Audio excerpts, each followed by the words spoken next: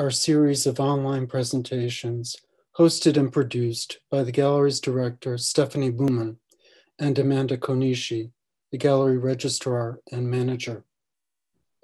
Please visit the gallery website to view all archived exhibitions and curatorials. Of note are this year's artist talks with Alana Manelson, Balint Zacco, Tara Geer, and Lori Heller Marcus. 4 compelling conversations that complement their online exhibitions on Artsy and the gallery website, www.jasonmccoyinc.com. As we head into summer and hopefully celebrate what that means for all of us, we also celebrate the publication of art historian Stephanie Buhmann's 5th volume of interviews documenting contemporary women artists. To date, over 80 chapters have captured their art, their life, their practice, and serves as an important archive, all published by the Green Box. Rhineland Studio Conversations, the most recent publication, is timely to our talk today, as it is a reminder to the years that Stephanie was instrumental in seeing TERRELL establish a studio in Berlin and have significant time in Germany.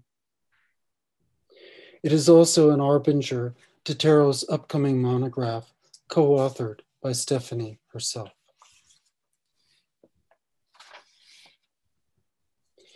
In the near 40-year history of the Jason McCoy Gallery, the majority of contemporary artists we have represented first formed through the admiration of the person herself. The painters Gregor Müller and Philip Smith come to mind, to be later joined by Cora Cohen, Helen Miranda Wilson, Leonard Stokes, to name a few. Each of these artists we came to know through intimate relationships, often outside of themselves, which influenced our aesthetic, our intellect. A good number of these artists became personal friends, and through them, the culture of the gallery formed. The public exhibition space of the galleries was to give a form to living, working artists that we gravitated to, while the financial necessities of business were fulfilled through the commerce of blue chip sales and involvement with our historical work with museums and institutions. Thankfully, although not easy, we've seen and been a part of a number of careers that have shown great growth and, as importantly, shown an astonishing summation to the commitment to creative thought, to quote my friend Alison de Lima Green, as she once described TERRELL James. TERRELL is most representative of the culture and dynamic we attempted to build through the gallery. But to describe that shared history, we have to remember 2 equally influential and dear friends, Walter Hopps and Virgil Grotefeld, which connect us to the place and energy of Houston, Texas. In the mid-1990s, Jason McCoy formed and sold what is now the core holding of works by Jackson Pollock to the Museum of Fine Arts, Houston. Here again, the memory of Carolyn Law, Peter Marzio, and Barry Walker, impressive individuals that define the history of Houston, and specifically the MFA-H. With their enthusiasm and the vital support of Louisa Seraphim, this collection was received into the museum by Alison de Lima Green. Shortly thereafter, Jason McCoy introduced me to Alison and Walter Hopps, whom I am sure he knew through Nicholas Wilder and David Hockney in his early years in California. On one visit to New York, Walter encouraged our meeting of the painter Virgil Grotefeld, which opened a long but too short-lived chapter with his death in 2009.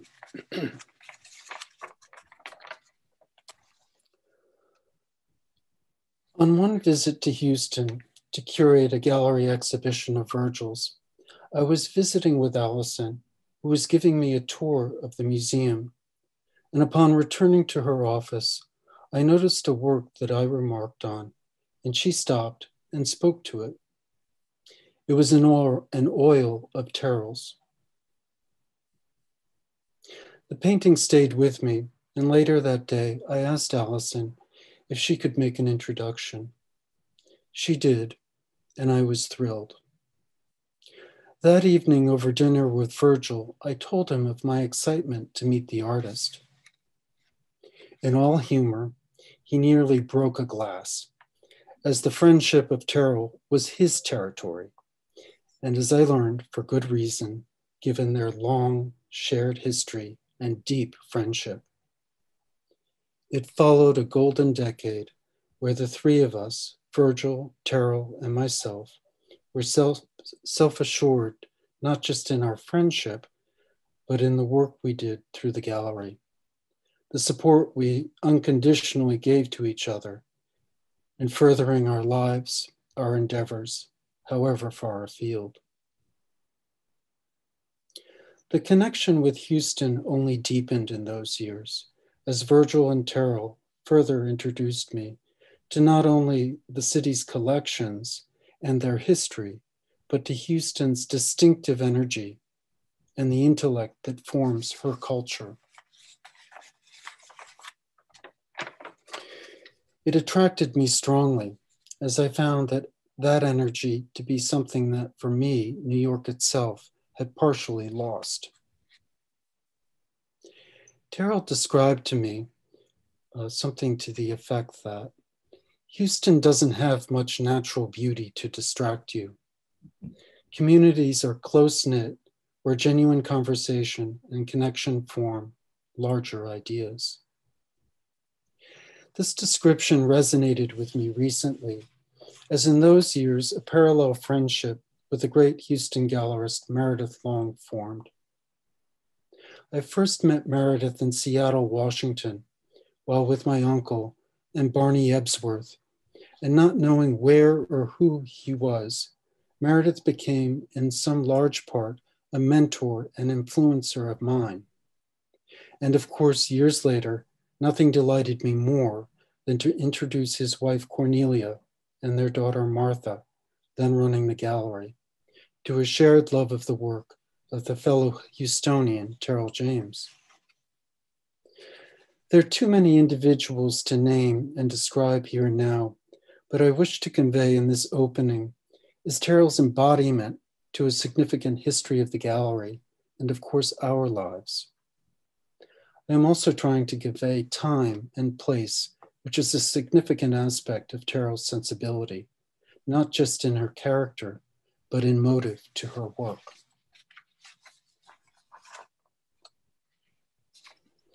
As we will hear, it is TERRELL's beautiful Southern sensibility of conversation, of considered thought, that often imparts to and informs the work.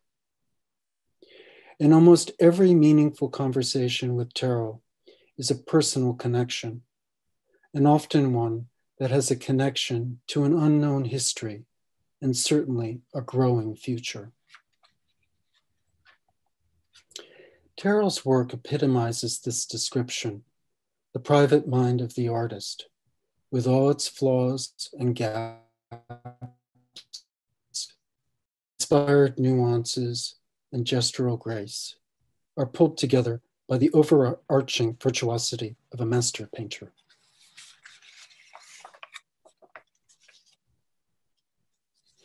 TERRELL James was born in 1955 in Houston, Texas. Although her parents lived in Manhattan at that time, her mother, Beverly Cowley, chose to return to Houston shortly before giving birth, returning to New York until TERRELL was age 2.5, whereby the family returned to live in Houston again. She has traveled and exhibited extensively in over 200 group shows and more than 50 solo installations. Her work is represented in numerous museums and private collections. Terrell is a longtime teacher, citing her decades-long history with the Glassell School of Art, where she mentored in studio arts and was chair of the painting department. She is fascinated by history, and for 5 years was a processor of archives for the Archives of American Art. Terrell lives and works in Houston with her husband, the architect Cameron Armstrong. Currently, she's working on an exhibition for Cadogan Contemporary Art in London, to be accompanied by a major monograph of her life's work. It is with great pleasure that Jason McCoy and I introduce Terrell James in conversation with Stephanie Buhmann and Amanda Konishi. Thank you, Stephen, for this thorough introduction, and welcome everybody. Terrell, I'm so excited to talk to you today about your work in general, but also this last installation that we developed for the gallery, online, virtual. And perhaps, Amanda, we can start with a slideshow, and Terrell, we just ease into the talk by going from this slideshow to broader issues. The show is called Circle of Intimates, and it's an exhibition of small-scale paintings. And even though it's the first exhibition ever to focus solely on small-scale works, it's hardly a new endeavor. Maybe you can talk a little bit about these small paintings that you have been making in the studio for now several decades even, and where the idea for them stems from. Well, thank you. It's so great to be here. Stephen, thank you so much for that generous introduction. It's lovely to celebrate all of these deep, long-term relationships, friendships, explorations. And it's been fun working with Steffi lately on this monograph text. I think, the amazing thing, I had these parents who were very supportive of this idea of my love of drawing and painting, even as a small child. And so the scale of these works, Stephanie, kind of goes back to even when I was 10 years old and beginning to paint with oil paint. I have paintings in my house this exact same size, actually, that I did when I was quite young in elementary school. This painting on the screen right now, Between Languages, is probably the leanest of all the work. And I love this series. There are several in the show that really allow the breathing of the beautiful linen that is gessoed with a clear gesso, not with the traditional white to let the paint show through. So it gives a different depth. I guess all along I've been working on all different sizes and scales. And as Stephen mentioned, my getting to work with the Archives of American Art when I was in my 20s for 5 years. And that, I think, is interesting to me. I learned a lot about people's work lives. And one of the people we did a lot of research on was Forrest Best. And it fascinated me when I got to be with his work. Tiny pieces, some like 8 by 10, could hold an entire museum wall. They just had this amazing power. So in thinking about scale, I guess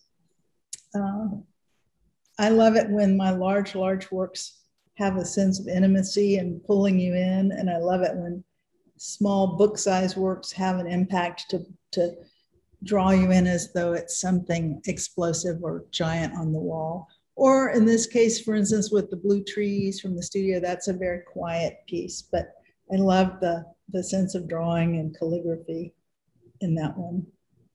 But you would say they're independent works. They're not studies. They're not to work through ideas that then come back in larger canvases or even the mural-sized works.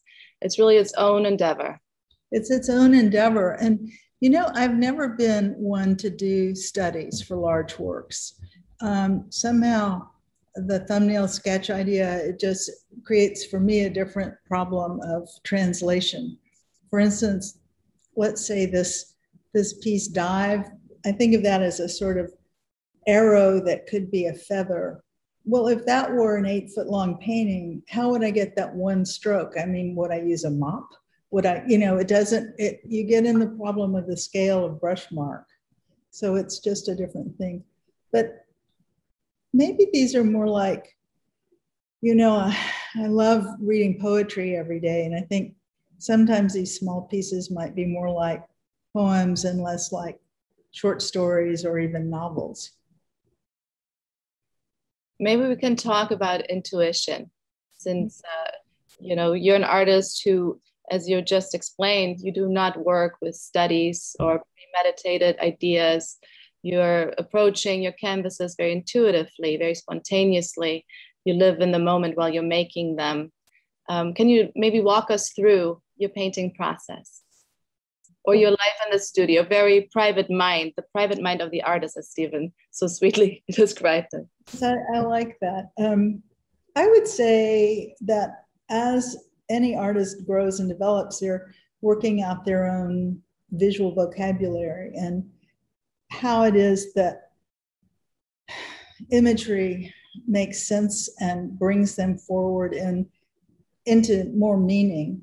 So for me, it is a little bit difficult to describe because of the abstraction. That's one reason I think titles are important, to give people a way in.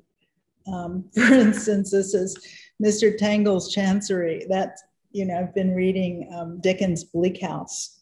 So when I was looking at this painting, after I'd finished it, I thought, what is this about? What is this sort of bumbling confusion? Does it look sort of like a court of law? And, you know, poor Mr. Tangle is one of the lawyers in the Jarndyce and Jarndyce endless law case.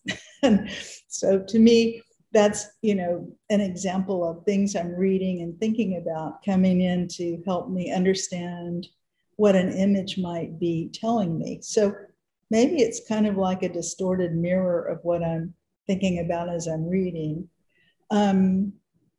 Intuition, I think I was reading a little bit about what Jung was saying about intuition as a way into knowledge. And he said, you know, of course, we know things through our senses, our 5 senses, but there's another way to understand and know things, and it is through this odd understanding that comes from the unconscious rather than the conscious.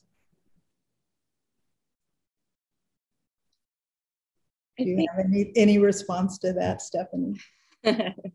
Yeah, I think I want to go, I don't want to really let you off the hook with intuition quite yet, and visual vocabulary, because I think for people who do not know your work well and they see now this collection of small works, and they're all very different, very unique, and yet for us who have followed your work for a long time, they're very much the hand of Terrell James. But in terms of palette, of density, of composition, they are incredibly individualistic, and yet they form a language that's cohesive. So what is that vocabulary really, if you think about it? You say it's part of your life experiences, but is there an affinity for certain color harmonies? Is there perhaps the will of trying to find a translucence and layering? What is? Well, all of those things are true. I think as soon as our eyes are trying to form the ability to focus as babies, we're beginning to try to make sense of the visual field. And, you know, as a painter, I think I'm doing that at a later level in my development. But I think intuitively, you know, we all have our own sense of color and color harmony. And I think that it's quite personal, but it's really the evolution of years of work of juxtaposing one piece, one color next to another. So, you know, I have the long the series of field studies I've worked on for so many years, starting in 1996. And they're numbered. I'm now in the number 767 or something. But they are studies of color on paper that are small. And I think it's interesting because, you know, you can probably track, say, from the year 2002, look at those numbers, and they'll echo in some ways the explorations I'm doing in my canvas painting. So I think it's just a way of staying engaged and interested. It has a lot to do with nature, what I'm looking at in the field, but also in the field of the painting in the studio. So it's kind of reflecting on the process of discovery. Intuition is I think a way to talk about, in my case, the imagination and how it is. Like, I like it that the word image is in the word imagination, that there's some sort of way in. And I think one of the things about my work that's referential, for instance, this piece on the screen right now, I did right after I'd been in this beautiful tiny village in China that was, it's Tongli, the water town, and you have to walk over bridges to get there. It's a 1,000-year-old town, and it's surrounded by water. For instance, there were old people with giant bronze casks just boiling water. And they were boiling the water to flavor the water with smoke for the tea. On this little town, there's the oldest continuous tea house in China. So there's this sort of sense of memory. Stephen mentioned space and time. I think for me, there's this, just like as writers do, you know, we're pulling forward our experiences to make sense of things and content. And I think for me, just like the way reading feeds into my imagination, so of course does living and going through different places and times with different people. Do your paintings connect you to specific experiences always? I mean, you explained this case of the 1,000-year-old town, that it's a very specific image in your mind that you have of a place that you have visited, the time you spent there. But is that usually the case, that your paintings bring you to a specific experience? No, what's usually the case is I'm painting and then I'm trying to understand where it comes from. So for instance, in this more specific, geographically at least, and time-wise painting title, I didn't start out trying to illustrate the memory of that place. It's just, I thought, what is this? What's it bringing forward to me now as meaning? So a lot of times, you know, in a way, part of finishing a piece for me is naming it, because it's trying to discern, figure out what it is that it's about for me. Where is it coming from for me? Because I don't start out with the idea of depicting anything. Do you think at all about the psychology of color, especially after doing the field studies for so long, where you're really examining color combinations closely and maybe in a way distilled because they're so clear on paper versus layered on a canvas? Mm-hmm. Well, I do think also with the field studies, there's a question about transparency and opacity, and where does the light come from within? Is it coming back from the ground up? But I think when I think about color, Stephanie, it's probably a little more about emotion or feeling that comes up, the way we might think of color in music. So I don't really think about it in terms of psychology, unless you want to think about emotion as being part of our psyche, of course. But I do think that there's a kind of, there's certainly an emotional tone. For instance, this painting called Vagrants, I thought of this as strange little islands that were breaking off from each other, or maybe they're melting chunks of ice in our disturbed Arctic. But they have a sort of sense of meandering that I felt was pulling each other. It's like the forms are pulling away from each other, the way vagrants might want to be alone. Do you feel that the titles are just as important for you as a reflection on the work, or is it really meant for the audience as a way in? Well, I think it's for me too, because I think it's how I move forward and decide what it is my content is about. So maybe early when I was in my 30s, I might have thought that the title was more for the viewer, but now it's certainly a big part of my own process. Do you see these works as a group that informs each other or maybe builds on each other, or are they really separate meditations, all kind of standing alone? Well, they're subset groups, like the ones that show more of the linen. They have a little bit more of a sense of drawing, or Goya's Witches, to me, kind of floats. It has a sense of form that is levitating above the ground of the painting, but also sort of unleashed from gravity. So there's that kind of, and then there are some of them that are more lush and buttery and involved, and those tend to talk to each other. I think in the piece that I wrote for the text for the show as it's presented, I do sort of groupings, but yeah, they're independent, sure. They're just, in this case, I think it's a very good looking combination, and it does have a lot of range in it, but it's, like you said, it's me. If you know my work, it's all coming from me.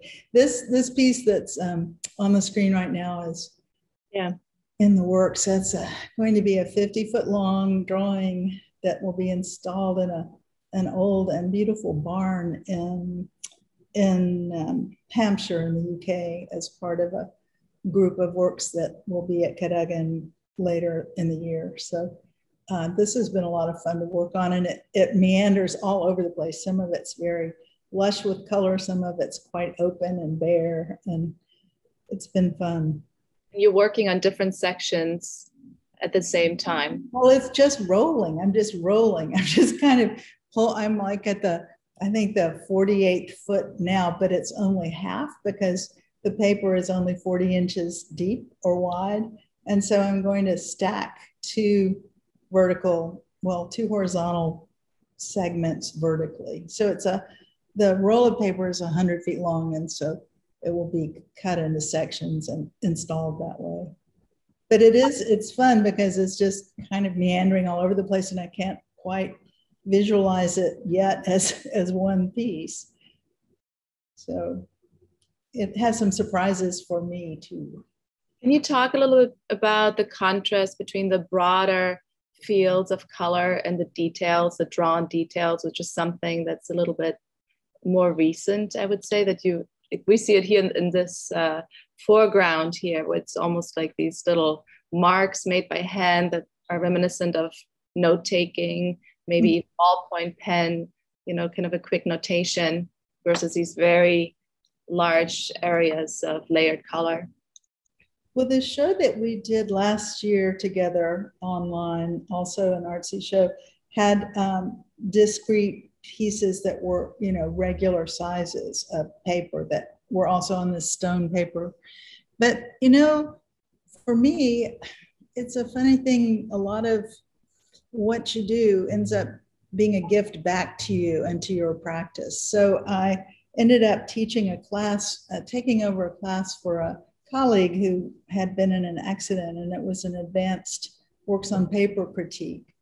Lots of watercolor and people using materials I hadn't used since they really were improved upon and became fine artist materials, like Marxalots became, using real ink and real acrylic. So I started working really kind of inspired by the teaching on these detailed sections that have tiny little drawing areas within fields of color, which is a different way of working. I guess I started that series, I don't know, in 2017, but began getting more detailed, like these little notations, say in the last 4 years. You kind of brushed through this, but I want to shed some light on this. It's a few days ago when we had spoken, you talked about kind of this epiphany you had at some point, and it was in regard to light, that your things are not necessarily trying to capture or reflect a certain kind of light, but that the light could come from within, almost from underneath the paint, making it look aglow. Can you talk a little bit about the specific moment when you realized that? Because it was something that came after years of working already, and how it's manifesting. Well, I would love to, because it's just the most amazing thing that happened. And I wish I could remember exactly which painting this was. I'll have to look through all my older work and slides, but it was when I really felt like Stephanie kind of knew how to paint. And it was when I wasn't just putting a bright color on top of a darker color or doing an illustration of a beam of light, but I had somehow transcended to the point where I felt that the light was coming from the back of the painting or from within the painting, so that the painting itself had a kind of light. You know, I'm really interested in the idea of icons, and that people in earlier times would sit with the visage, a painting of a saint, and feel as though they were in some kind of communication or communion with that spirit. And I feel like when painting is really doing what it can do with light, that can happen for the viewer and for the painter too. It's hard to describe. You sort of see it in certain paintings, and I guess we could talk about Turner for that, but it's just a real reward when it comes along as a painter. And these, I wish you could see them in person. You know, there's a real strange hovering of light, for instance, in this painting, Suspense, which is that sort of white horizon line really does tend to vibrate, both in front of and behind that gray cloud. Just because you mentioned Turner, maybe we can talk a little bit about influences, some of the earliest artists who inspired you, people you find yourself perhaps even in dialogue with, not necessarily in an actual dialogue, but in your own private conversation in your mind. And get out the seance candles and the exactly. I think my first real love was Cézanne, and the way his work, especially the open Mont Saint-Victoire paintings, could let you in behind the forms of the rocks. The way the color, for instance, the quarry paintings from the Bibemou quarry, just have an amazing sense of gravity, form, but then there are these little sort of staccato marks that might be tree limbs or leaves, and they almost seem to move in front of the rocks.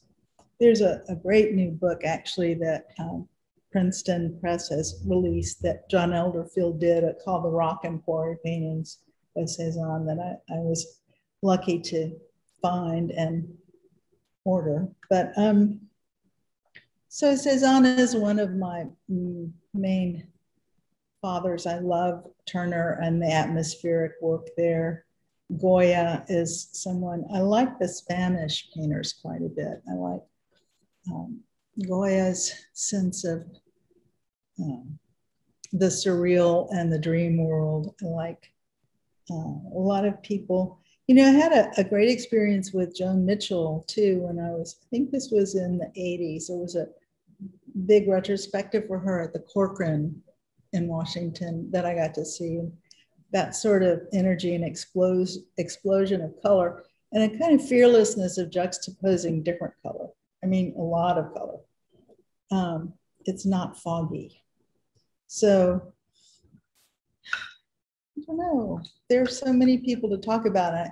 I think that being in Houston, we have a great influence from Mexico and the surrealists, and then of the Menil collection having such a focus on surrealism.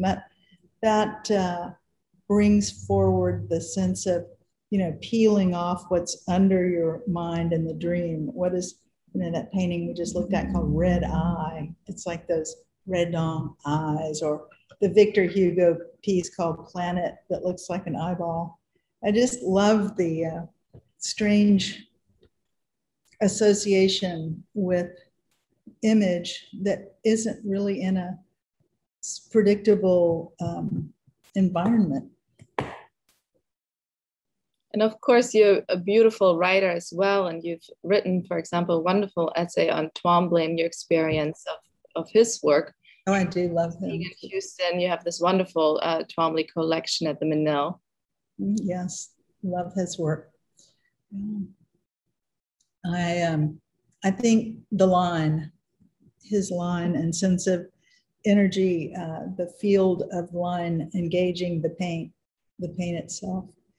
This painting, for instance, Shape the Sky, it's very much a landscape, I think you can sort of imagine. But then that surprise of the Viridian green on the right side, that was, cover that up and you think, oh, it's a sleepy little painting. But, it really does add a weight and something perhaps a bit menacing. When I was a child, my mother's house had a marvelous tree, easy to climb tree. And actually this German neighbor across the street hammered little 2x4 pieces so my little brother could also climb it. And I had in that tree a club. My friend John Calloway says this is my first teaching, but the club was called the Monster Club. And what we would do is, all you had to do to be in the club was draw monsters with me up in this tree. And a lot of the children were even younger than I was. I was maybe 12 or something, like 11 or 12. But it was great because you couldn't draw a monster incorrectly. It could have no eyes or 14 eyes, or, wasn't a judgment about that hand isn't very good, because the worse, the better. So I think that little green Viridian thing could be a monster coming into a slightly serene place. When you have a shade like this, will you keep it on your palette and maybe start a new work with it? A shape or a shade? A shade of this green, when it's a very specific, beautiful color that obviously has some wonderful associations. What I would probably do, I certainly wouldn't waste it. I mean, I feel a little bit guilty sometimes as a painter using the earth's minerals for this thing that might not be life-sustaining, but in some ways, let's hope it is a bit life-sustaining. But I never do waste paint. I mean, I might throw in a sort of ugly, muddy gray with some red to get a fascinating new background color or something. I might not use the pure color, but I always reuse and recombine the paint. What are some of the biggest challenges in the studio? Do you ever reach a point where nothing seems to be working, nothing seems to be going into a direction that you feel like you want to develop it further? Or is there always something else to do? Oh, there are certainly dry spells, yeah. And there are periods when, it's very frustrating because nothing is quite coming together. But, there's always something more to do that you can do that might not have to do with making the work. It might just have to do with all the sort of registrar things you have to do, and all the little, like sometimes it's almost like you're lucky if 30% of your studio time is actually doing artwork, and not having to, get the photographer here, figure out the list, do what, what's going where. But I don't know. The most challenging thing for so long was to work in harsh climate conditions when I didn't have a studio that actually had climate control. So that, I'm really in a lovely situation now where if it's freezing outside, I'm not going to have an illness from that. Or, now it's beginning to heat up here. It's cool enough inside. So I'm lucky. But I think anybody who's honest with the journey they're on within the exploration of their creative material, sure, there's certain times you just fall into the zone, and that's when, if you're really lucky, it's like the painting just paints itself and you're the vehicle. But then for the most part, there are 10 cases of slogging through to something like victory before that one comes along. So, do you sometimes have a composition in your head and you try to attempt it, but you haven't reached it yet? Is there perhaps a painting in your mind that you keep following? Yeah, well, I don't know. I used to see in my really early work, like from the 80s and 90s, I used to notice that there was a kind of an arc, like a shape that would recur.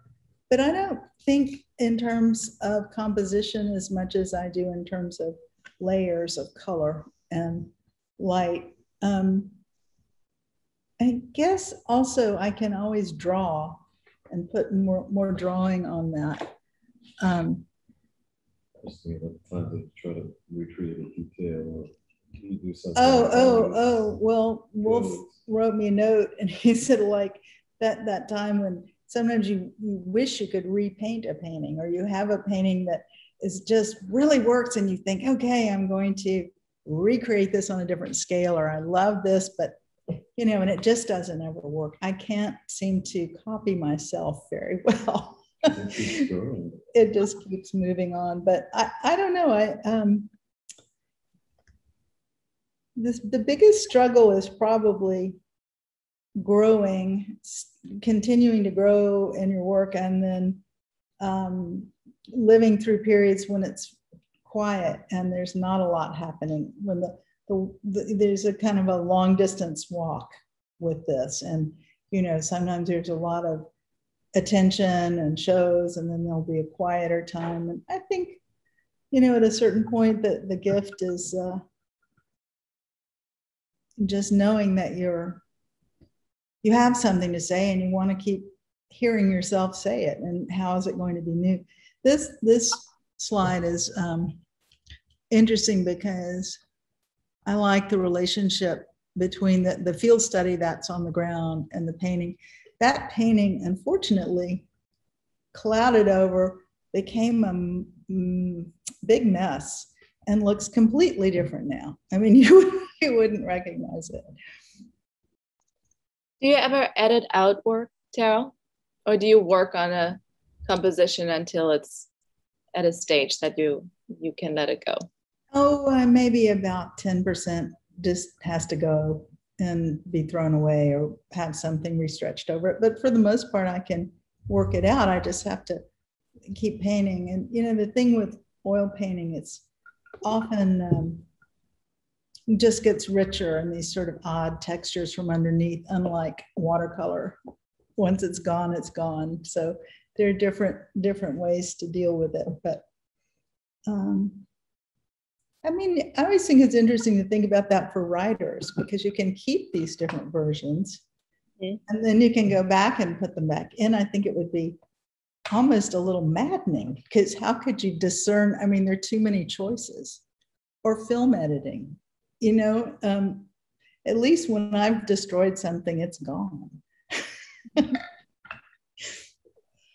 In the last few years, you started to show in Europe quite a bit, in England, also in Austria. Mm-hmm. You lived in Berlin. That's a few years past. Do you find that the audience abroad sees your work differently? Since you're kind of this American abstract painter, your light in Texas is perhaps a little bit different than the Northern European experience.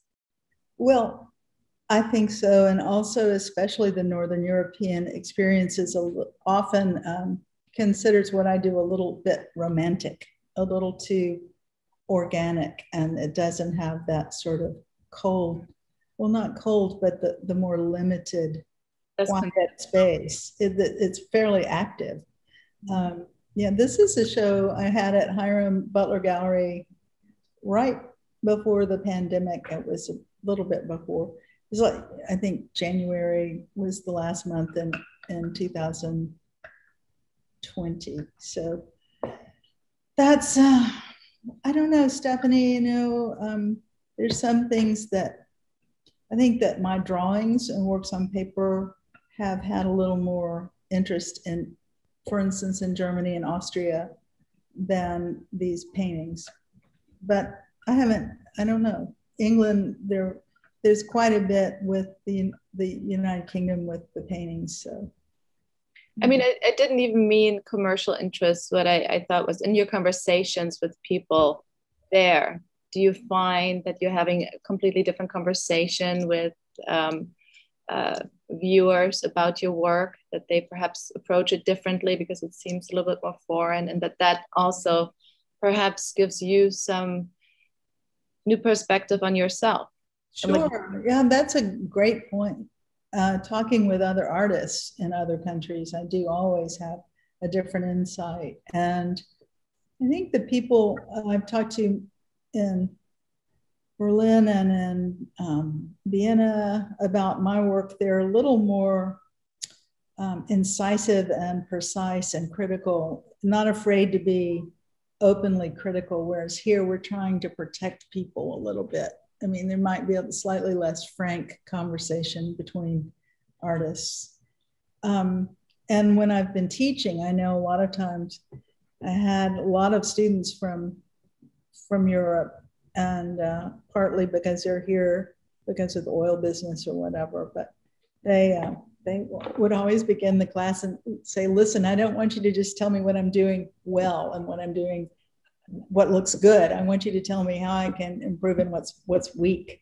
So that's something that American students had rarely come up to me and said. So I think it's just a little more about a cultural dialogue, just like people argue about politics at dinner in a different way in different countries, you know, and we're trying sometimes to be a bit more palatable. At this time, I would like to invite anybody to type in questions in the chat, and I'm happy to weave them in. If there's anything you would like to ask Terrell, please type it into the chat, and I will ask Terrell the question. Terrell, how was this past year for you? Not so much on a personal level, but in the studio. Did you find that it had an impact on your work, that you perhaps looked at the work differently, went to different materials? I mean, it was such a challenging time for everybody and in, you know, different degrees, but did it have an impact right away? Well, right away it did, because I was sort of paralyzed with fear and depression, and I didn't even come over here for a couple of, like, maybe 6 weeks, because I just felt like everyone, I knew the generation ahead of me was going to die. I was in complete horror. And then I decided, well, I could come over here. It's quite alone in this beautiful studio. And I started coming here more. And I'd say in that case, there was some amount of relief and help. For one thing, I had a place to go and a place to put feelings. Also, you know, George Floyd grew up in Houston. And so I sort of launched away from sorrow into anger. And that is always a good energizer for me. My work is always best when I'm either devastated or furious and not sort of rolling along happily. So there was a lot of ways to put things, but I did do a lot of work, you know, a lot of work during this time. And I think it's also a little confusing right now because we're going back to being able to do things out in the world and meet with friends, which is a great relief, but it's also a little less time for my sense of being alone and reading and things like that. I mean, are you all having that strange seesaw back and forth between hating the isolation, but also really kind of realizing that maybe we've been living in too chaotic of a way? Here's a question from Ilana. I'm just going to read it out. Is the use of negative space related to the absence of the last year?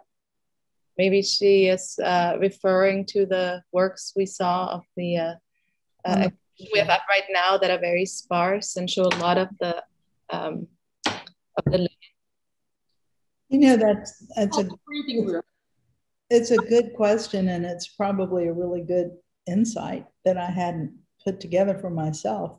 There are these isolated forms that are just hovering. So I'm sure you're right. Instead of the crowd, the big crowd we're used to. Another question, do you have a favorite painting of yours? Or is it maybe something you own and live with? Do you keep your favorite paintings? Sometimes, not usually. I think it's better to let them out into the world like dandelion seeds in the wind, but I do keep a few. There's one I'm thinking of holding on to right now that I called Good Trouble, but it's kind of it feels like parts of glaciers breaking off. But I don't know. I mean, a lot of my very favorite paintings I've done, it's been fun working on this monograph and working with Wolf, trying to go through images to send, for instance, to you to write about. And a lot of my favorite paintings have been in collections for years. So like the one called Shelf that you all had in New York that's living in Galveston right now. But, you know, it's probably kind of like when you have children and you want them to leave and go ahead and have their own lives and grow beyond you. So I'm glad when they leave, in a way. Well, this monograph is exciting because it's really the first, even though you have done many gallery publications, it's the first publication to really show an overview of your entire work and bringing different years and different kinds of works together. So I'm thrilled about it. Yeah, I think, so to speak. What is it like to now look so intently at old work again? Do you find yourself looking at a former self, or are you very close to these old works? Do you remember the person you were? How detached do you become, let's say, after 20 years of not seeing the work? That's such a good question. You know, I think right now, because of all this time alone and maybe just the stage I am in my life itself, I'm having all sorts of memories of myself at a younger age and other people who I don't get to be with anymore for various reasons. A lot of times they're just not alive anymore, but then they're just different circumstances. People move away or you just drift apart. But I've been having really, maybe through this COVID isolation, I've been having all sorts of very kind of rich, weird, recurring memories. And some of them are triggered by looking at older work because it helps me remember what I was thinking about at that time. But also, you know, I think my work is always growing. And sometimes when I look at older work, I feel like, you know, I'm a kind of permissive older relative sort of saying, well, that was the young thing, you know, maybe that's a little weak on that. But, you know, so I see improvement, things I can learn from looking back, certainly. But then I also am always thinking of the next thing. I think in a way, artists are a little bit fickle that way. I mean, a lot of my friends feel this way. It's like you're always more in love with your newest work and it might not be the best work. So, you know, there's that sort of greed for new experience through your current explorations. Do you feel different about the works on paper versus the canvases? Well, I think there's more investment of me into the paintings on canvas. There's more, it's less facile, and there's more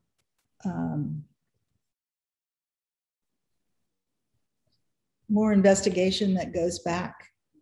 But I do like the way I draw quite a bit. I like the line I have. And I think one thing that helped was when I got a little bit less involved with atmospheric effects in painting and started bringing line into it as well. So I don't know.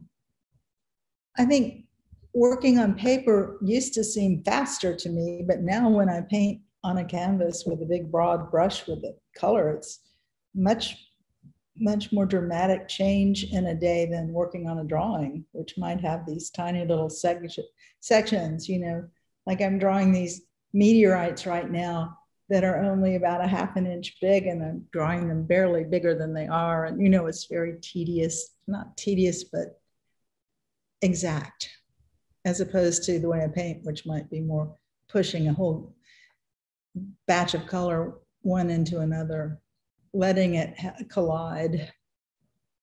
Do you feel more freedom on paper than on canvas? No, not anymore. I used to. When I was a younger painter, I did used to, yeah.